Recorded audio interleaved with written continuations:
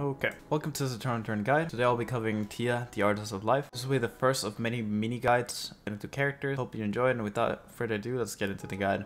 Tia is one of Eternal battle mages. Many of her strengths rely on the ability to CC the enemy with high AoE damage abilities, as well as having very low cooldowns, and being granted with a really good scaling based on levels. Some of Tia's weaknesses are the fact that she is so spacing reliant, so if you don't have a good spacing fundamental, it could become pretty hard to pilot. On top of that, Tia has a very high cooldown dash that cannot jump walls and can be interrupted midway, so that becomes one of her biggest weaknesses. On top of that, she's pretty weak before level 9, as one of her biggest strengths, having low cooldowns, is not there before that level. Talking about levels, now we're gonna jump into our max order and augments. For max order, we're gonna be leveling W when we can. After that, we're gonna be leveling R when we can. After that, we're gonna be leveling Q, passive, and finally E. Looking at our augments, we have two main options that are very similar.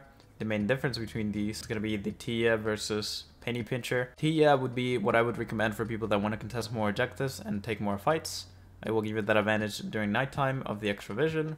Versus Penny Pincher, that one's a little bit for my people that want to kill some animals and scale and buy those transition items with the use of credits. Both of these use the main core augment of Empiric Bloodline for that extra skill lamp and Omni Siphon, which will keep you healthy throughout a fight, as well as give you that extra damage that you need.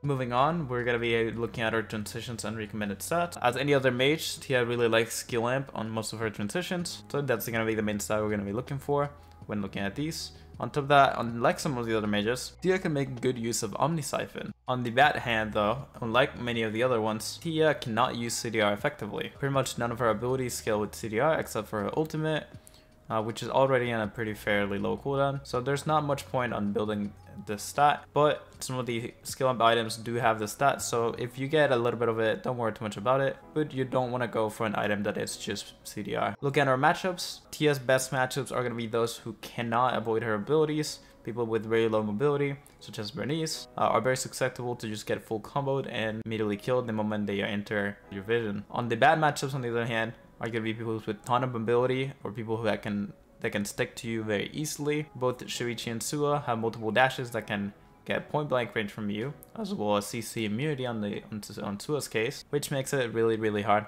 to fight them, or almost impossible. Nikki, on the other hand, has really good ways of sticking to you, and on top of that has a parry that can parry all of your color combinations, making it pretty much impossible for you to take her down. Looking at your combos, pretty much we're going to be looking at one main combo that you can use when approaching fights. So when approaching a fight, Tia, for the most part, you're going to be looking around the map, you're going to be tossing some yellows into those bushes that you don't want to get ganked on. So after you finally get an opponent, I would mostly recommend to start a fight with the blue.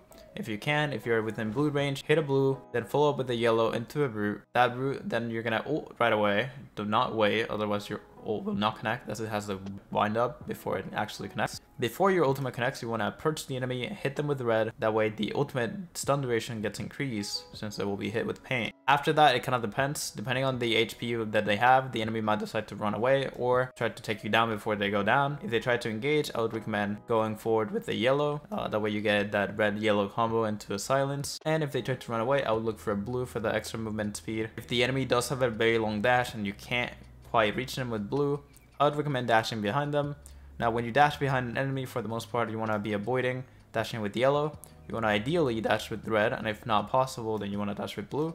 But try to never ever dash with the yellow, as it's your ability with the longest cooldown, and not only that, it's your one color that does not have a range requirement, since after you dash behind an enemy, you're going to be expending one of your defensive tools as an offensive tool, and essentially they can decide to turn around after you dash behind them, and they could very easily kill you if you don't have any way of hitting them. So having yellow available, that one ability that does not have a spacing requirement, will allow you to do something even if they decide to turn around and hit you. Moving on, we're going to be looking at our game plan. So Tia can pretty much be very flexible with her game plan.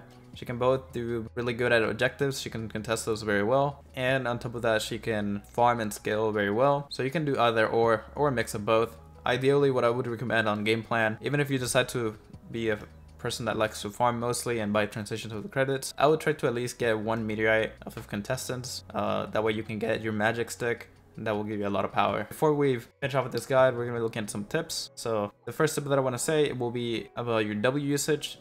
W's ability allows you to swap colors between one another, allowing you to pick which one you want to use. Tia, after she uses Q, she does have an automatic color swap that will swap you to the next color, but that automatic color swap is actually, you can override it by using W. So if you use Q and very swiftly use W right after, you can override a little bit of the delay before it swaps the color, and you should be doing this on the long run. But if it becomes too confusing for you or you're messing up because of it, don't pay too much attention to it and then learn how to do it later, but just know that it exists. Following up, we're going to be looking at the defensive tools. Tia is a character that has very straightforward defensive tools and only has 3 of them. The first one we discussed earlier on the form of a dash. If people get point blank range of you, you already lost because you can only hit yellow, you can't hit anything else.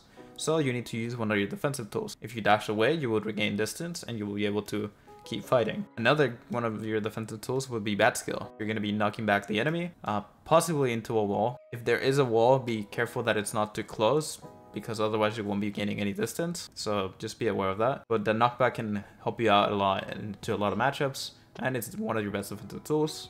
And your last defensive tool will be your ultimate. While your ultimate does have a big delay before it actually lands, whenever you use it as a defensive tool and you place it on top of you, people have to do something about it. And during that time, you are free to move around. And if they happen to get hit by the stun, or if they have to walk away to get out of the stun, you can gain a little bit of distance and can help you out survive some of those fights. If all your defensive tools are down, you might want to consider not taking a fight. Last tip, we talked a little bit about approaching fights with that one combo that I gave you guys. So now we're going to talk about escaping them. Whenever you want to escape a fight, let's say you turn around a corner, somebody full combos you, you're half HP, you don't really want to fight them. What I would do is hit a yellow on them really quickly, point blank, and then swap to blue, and then dash away while hitting them with the dash. That way they would be rooted in place and they won't be able to keep chasing you. Well, that was it for this guide. I hope you enjoyed. If you find anything useful, please like and subscribe. Thank you so much for watching, and I'll see you guys in the next video. Bye bye.